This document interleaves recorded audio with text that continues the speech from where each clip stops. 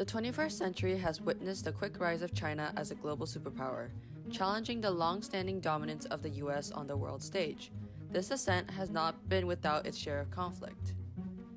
Intellectual property disputes have further strained ties, with accusations of China stealing works from American companies and institutions. But perhaps the most sensitive of all issues is the human rights debate, with the US frequently criticizing China's stance on matters like Hong Kong. Especially with the introduction of the National Security Law in 2020, the US voiced concerns and criticized China for what it saw as a violation of Hong Kong's freedoms, causing tensions between the US and China. I think really strong and fair intellectual property rights are critical, both in our country and China and everywhere else, because otherwise it's hard to operate. Because you want to incentivize people to do the R&D to create this intellectual property. But if it's easy for people to steal or confiscate or misappropriate, then nobody's going to want to do R&D in that country. Really, I think the government should stay out of these companies. They should be privately run, privately owned. They should be focused on maximizing the profit of their company and not so much on advancing the government agenda. But you can also see cases here in the United States. We also have something similar where, before Elon Musk bought Twitter, or now X, I had no idea, but you look at the Twitter files, the government did a lot of censorship. They did a lot of things trying to craft or shape the perception in our country. So that although that's more internally focused, I'm sure China's a lot of that too. But in general, I don't think, whether it's China or the United States, I don't think either country should be doing that kind of stuff. Then there's Taiwan. The US's support for Taiwan through the Taiwan Relations Act, coupled with China's unwavering One China policy, remains a significant point of disagreement, with both nations treading a delicate diplomatic line. Beyond politics, the realm of popular culture has seen a fascinating exchange between the US and China. Chinese cinema, once limited to specific audiences in the US, has now found mainstream success with films like The Wandering Earth. American celebrities are not far behind in this cultural exchange. From promoting Chinese brands to collaborating with Chinese artists, Hollywood's A-listers are finding an increasing fan base in China. And of course, there is the global phenomenon that is TikTok, the Chinese origin platform that has revolutionized social media and significantly impacted American youth culture. In the bustling world of business, Chinese companies have made significant inroads into the US market.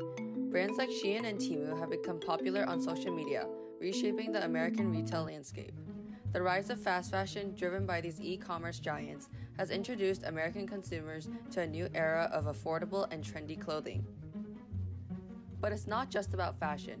The sheer scale and efficiency of Chinese e-commerce platforms have posed challenges for U.S. businesses, urging a blend of Eastern efficiency and Western style. Palo Alto historically has been a place of innovation. Now, whether it's a company that's based here in the United States or a company based in China, I think is less important. I think it's more important that we have the best and brightest working on these kind of problems. It's unfortunate that we've kind of evolved from being relatively close partners to being more adversaries. I think it's very unfortunate because I think everyone benefits when this exchange of ideas, and especially Palo Alto, we benefit when people locate their R&D centers in our city. And today we have some of the highest commercial office vacancy ever. And so it's not a good thing for sure.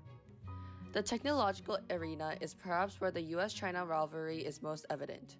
Dominating American tech companies like Google and Facebook find their match in Chinese counterparts such as Baidu and WeChat. The race for technological dominance is fierce, with both nations pushing the boundaries of innovation. But in general, I think competition is really good. I think in general, consumers or whoever the customers are benefit. And so it's generally a good thing. When there's lack of competition, you see, like in industries where there's not much competition, you see kind of stagnate. The technology doesn't increase.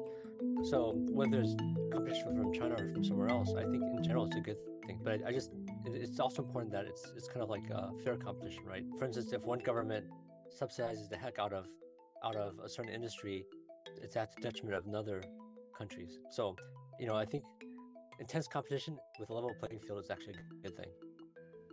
Chinese tech companies, once seen as mere imitators, are now at the forefront of global tech trends. From 5G technology to AI-driven solutions, China's tech landscape is shaping the future. However, this rise has not been without controversies. What I hope is that we go back to the mode, which is we compete heavily or vigorously on a business level, right? On a business level, each company is just fighting to be the best on a level playing field. And we used to have a lot more Chinese grad students here. I think that's a good thing. Where the best and brightest came to our country. I think we want that. We've kind of made it hard for like smart Chinese, hardworking Chinese people to come to our country, and that's, to me, it's kind of crazy. Like we want the best and brightest here. Not only do we not want to, we want to make it easy for them to come here, but in some ways we want to make it like if they come here, and especially if they get a advanced degree, you kind of want to make them stay here, right? Like, hey, you're gonna have to work it off, right? You can't just take a great education and go back to China. You have to stay here, and I think a lot of them would prefer that. But like we make it hard to get in now. We make it hard to stay here, and it's just crazy. I mean, our country is a country of immigrants. If you look at Elon Musk, look at Larry Page, look at all these amazing entrepreneurs. A lot of them are foreign-born. But I do worry for the Asian Americans here, if it does become more adversarial with China. It didn't take too much for the Japanese Americans to get rounded up and get put into concentration camps during World War II. My family lost everything, right? They had to fire sell, like you had to sell everything in just a few days, right? And you can see that happening again, especially because Asian Americans really lack a lot of political power in our country. We don't have much of a voice here. The US-China relationship, as we've seen, is not just about politics or economics. It's a complicated tie that spans culture, business, technology, and more. In this ever-evolving narrative, one thing remains clear: the importance of mutual respect and understanding. And that wraps up our deep dive into the US-China relationship. If you found this insightful, don't forget to like, share, and subscribe for more content like this.